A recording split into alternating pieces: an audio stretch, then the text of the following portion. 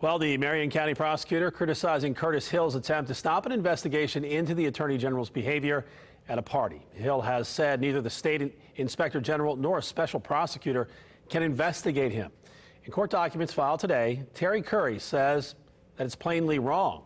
4 women have accused Hill of touching them inappropriately at a party, marking the end of the legislative session in March. 3 of them, Democratic State Representative Mar Candelaria Reardon, a spokeswoman for Senate Democrats, Gabrielle McLemore, and Nikki De Silva, who works for the Senate Republican caucus, have all come forward.